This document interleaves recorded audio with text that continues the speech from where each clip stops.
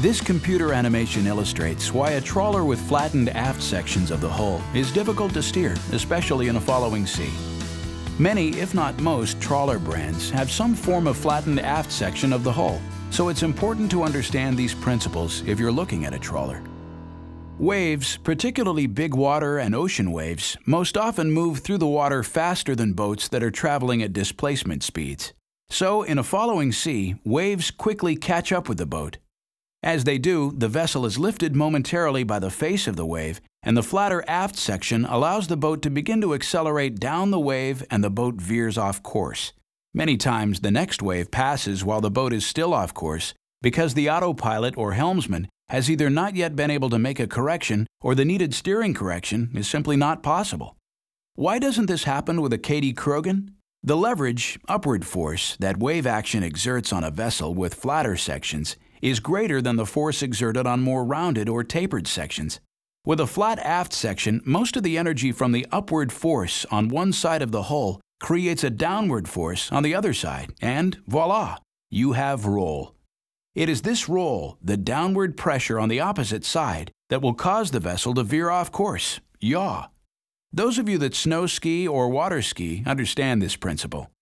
Now watch the interaction again. The wave approaches the boat and lifts it up. The added upward force on the starboard side exerts a downward force on the port side, causing the hull to dig into the wave and carve a turn to port. As you can imagine, a vessel constantly turning from its intended path neither rides nor maneuvers comfortably or efficiently. Now look at the same wave pattern with a Kadey-Krogen hull. On a Kadey-Krogen, much of the wave energy is deflected, so less downward pressure is exerted on the opposite side of the hull. As each wave approaches from behind, it lifts the boat up and the wave passes underneath the hull with little effect on the vessel's direction. The wave then continues on as the vessel moves into the trough, and the cycle then repeats. This superior ride is a result of the hydrodynamics of two important design features of the Kadey-Krogen pure full displacement hull. First is the long keel, void of appendages, and with relatively sharp radiuses where the keel meets the hull. Anything which would cause a disturbance to water flow along the keel will affect its ability to keep the vessel on its intended track. Second is the wineglass transom, which has a tendency to deflect wave action. For every wave action force on the hull, there is an equal and opposite reaction of force on the water.